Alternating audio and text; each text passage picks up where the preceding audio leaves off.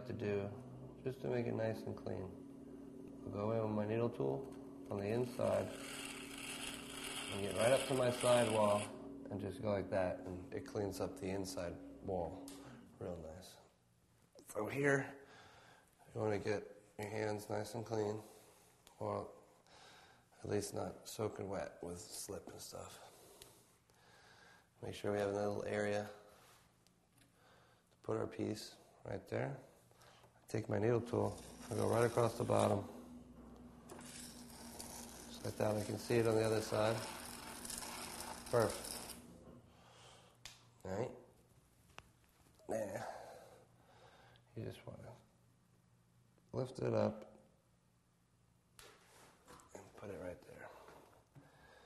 For whatever reason, my little trick didn't work here, so now I have all this stuff here, which is fine. I can just blend that into the bottom.